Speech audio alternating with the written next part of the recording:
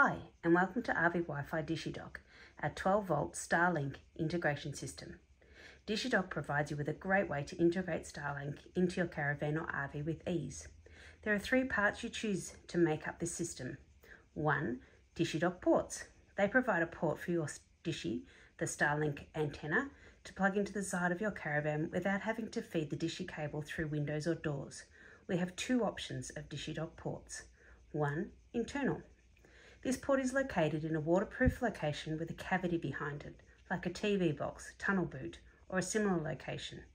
It provides a port for your Dishy, the Starlink antenna, to plug into the side of your caravan without having to feed the Dishy cable through windows or doors. This port then has an AWD23 shielded Ethernet cable plugged into the back of it, which transmits the internet signal to the rest of the system. The second option is the external port. This is an IP65 rated weatherproof port that is installed on the outside of your caravan to have Dishy plugged into. The external port can be set up in two ways. 1. A back-to-back installation, where on the outside of the caravan the Dishy cable is plugged in and directly on the opposite side of the wall the rest of the system is installed. Or 2. Not unlike the internal port, the external port is installed in the wall of the caravan with a cavity behind it, and an AWD23 shielded Ethernet cable is plugged into the back, transmitting the signal to the rest of the system. The second part that you would choose from is the cable length. The cable setup allows you to choose anywhere in your caravan to set up the rest of your system. Our AWG23 Cat6 shielded Ethernet cables are designed to provide clear transmission of your data. You can choose from 4 lengths, 3, 5, 10 or 15 metre lengths, or if you're using the back-to-back waterproof port, there's no cable involved in that. The third thing you choose is the router.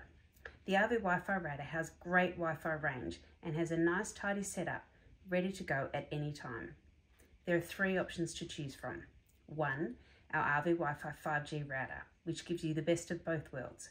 When driving and your Starlink system is not set up, you can still stream from the cell tower network, or when in a great 4G 5G area, you can pause your Starlink subscription and use local data connection. Or 2. RV Wi-Fi DishyDock. Now this is a great option. It uses the Starlink system only. Again, nice and tidy and a fantastic Wi-Fi range and a more economical choice. 3. You already have an RV Wi-Fi 5G router, so you don't need either. A couple of extra parts make up the Starlink system. DishyDock Power. DishyDock Power is a more efficient way to run your Starlink dish. With DishyDock Power, there is only one conversion from 12-volt batteries to the dish instead of a double conversion of battery to the mains and then to the dish. With the DishyDock system, you don't need to cut or crimp any cables ever. It all just clicks together. And finally, if you have a version 2 of Starlink, you will need the Starlink adapter. Both Dishy Power and the Starlink adapter are included as standard in our kits. So to go over, choose your port, choose your cable length, and choose your router. Simple.